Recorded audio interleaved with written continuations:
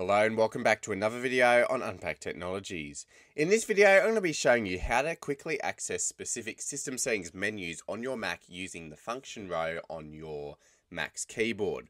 Following this process allows you to quickly use the option key to get into very specific system settings menus just using the function keys on your Mac's keyboard, for example, volume, brightness, and more. It's a pretty simple process, so let's get straight into it.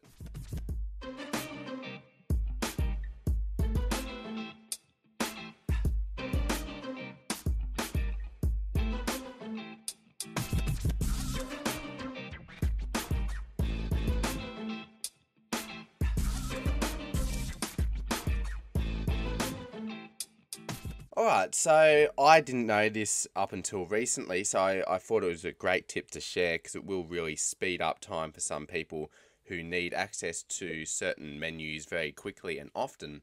But if you just hold down the option key and then click on one of the quick actions on your Mac's function key, for example volume up, it will then take you into the sound menu on your macOS device straight away. So presuming that your Mac has like brightness adjustment keys, media playback, volume up and down, things like that, which I'm pretty sure most Macs in recent years do, you can then use the option key to hold that down and then click any of those buttons, and most of them will take you to their respective menus in system settings. So the same thing applies if I hold down option and click brightness up or brightness down, it takes me into the displays. While I'm in system settings, I can then click mission control or launchpad, and you'll see that it takes me to appearance. I had to quit it there for some reason, it didn't go straight into it. But I can click then back to the volume settings, then back to displays if I'd like to, and then potentially mission control and things like that. So that's really simple on how you can quickly access those settings, and it saves you opening up system settings each time and trying to find the specific thing that you're looking for, because sometimes it can be hard and then you have to end up searching for the settings you want, and it sometimes is a little bit confusing.